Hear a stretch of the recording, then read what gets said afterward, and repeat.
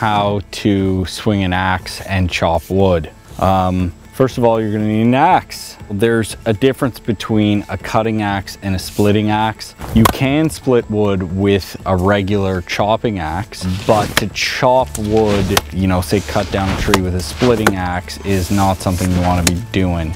A splitting axe usually has a much wider section here. It's heavier and the cutting edge is usually dull.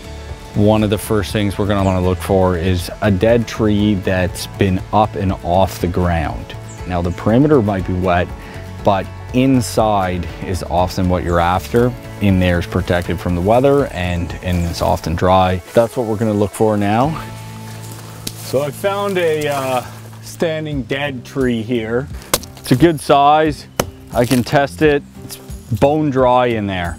How do you properly chop this down? Now, you don't want to just chop straight. You know, you don't really get anywhere. You want to come down on slight angles. Chop down a bit like that, and then chop up like that. And so you want to try to get a crevice going that starts like a V. The way to swing the axe is you start with one hand up here and the other hand at the bottom. And you come down, and as you come down, you swing your top hand down, and it should touch your bottom hand basically right when you're going to make impact. And that gives you the most power and head speed on the axe, which will allow you to chop most effectively. It's definitely something that takes practice and skill. You have to be really careful because you can come down and slip off the tree, and it can come down like this and hit you in the leg, in the shin. You could cut an artery. That could be game over. One of the other things you should be careful of, the top of the tree. Are there any freaking branches or anything like that that might come down and crash on you? So be mindful of that.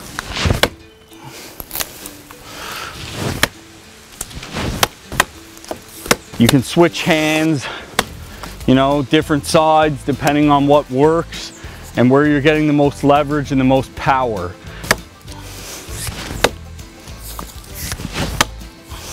The middle part is so much harder. To be more effective, move around to this other side and you can get at it here and here and be able to remove much more material quicker than you will from this area. It's not always about power or strength. It's about technique, how you swing your axe, and what part of the tree you're hitting and how you're striking it. It's about to go. Timber!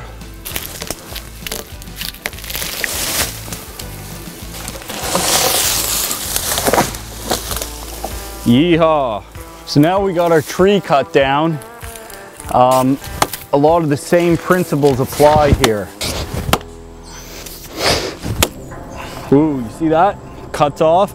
So you got to be careful and stay clear if you do a slip.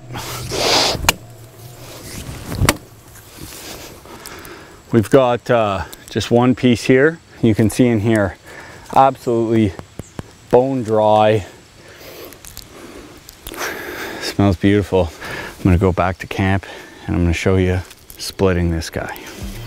Now, having a nice flat ground surface, you know, a hard one is beneficial, but right now I'm just gonna dig it into the ground a bit. To split this guy, you basically just want to aim right for the middle, same principles we talked about before. And especially with this, you know, keep your legs wide. You don't want to hit your legs if you miss. It's not just your arms. You don't just use your arms and chop.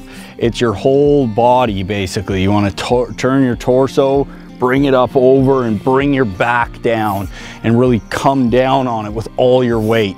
And that's how you get the most power. So let's split this guy here. There we go. At a certain point, it becomes pretty challenging to get the finer pieces out. So if you have a good knife, you can baton, and you can just use some of the other pieces as kind of a beating stick here. And to baton, you basically just put your knife on top like this, keep your hand good and clear, and just use another stick like this, and you pound it down through. Smack it down, just like that. Now there you go, there's a few tips on how to properly and safely swing an axe, and how to chop some wood, process it down, and always come up with dry wood, even in the wettest of conditions.